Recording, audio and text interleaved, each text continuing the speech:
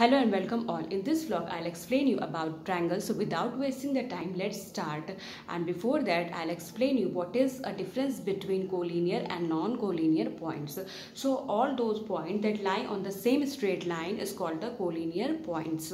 Okay, as we can see in this figure, one line is drawn and point A, B, C and D, they are lying on the same line. Okay, so this is what is these all 4 points are called collinear points, whereas non-collinear points is just the opposite of collinear points.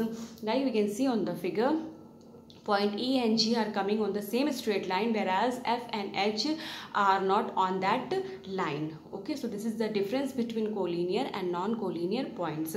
After that come triangle. Now what is a triangle? A closed figure bounded by 3 line segments, and I have explained earlier in my vlog about line segment. For example, there is a line AB whose measurement is 3 centimeter. Okay, so line segments we can easily measure. This is the main difference between line segment and line.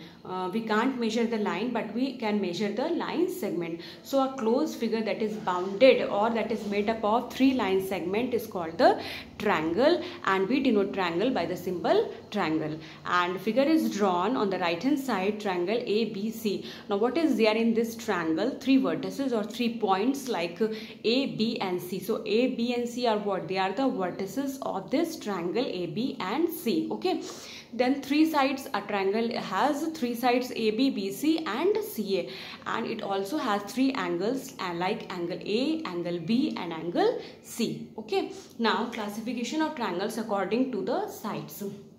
So according to the sides of the triangle, triangles are classified into 3 types according to the sides. Okay, so first is isosceles triangle. So if only 2 sides of a triangle are equal, that is called isosceles triangle, and one figure is drawn, triangle A, B and C, and in this triangle AB is equal to AC, whose measurement is 3 centimeter, whereas BC is of different length, that is its measurement is 3.5 centimeter. So if only 2 sides of a triangle are equal, that is called isosceles triangle. Okay, and the angles opposite to that equal sides of an isosceles triangle are always equal. For example, if angle B is 50 degree, then angle C will also be of 50 degree. Okay, then second category is of equilateral triangle, and it is very clear from the name itself. If all the 3 sides of a triangle are equal, that is called equilateral triangle.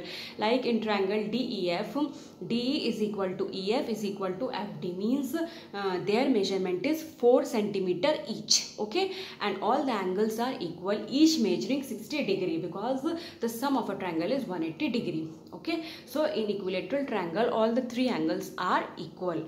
And last type is scalene triangle. So all the 3 sides are of different length, that is called scalene triangle. And in triangle PQ and R, their measurement is different. Like PQ is not equal to QR, is not equal to RP, and their measurement is 3 centimeter, 4 centimeter and 5 centimeter. And all the 3 angles are also different in scalene triangle. In isosceles triangle, 2 angles are equal. In equilateral triangle, all the 3 angles are equal, each measuring 60 degree. Whereas in scalene triangle, all the 3 angles are of different measurement. Okay, so this is the main difference between isosceles, equilateral and scalene triangle.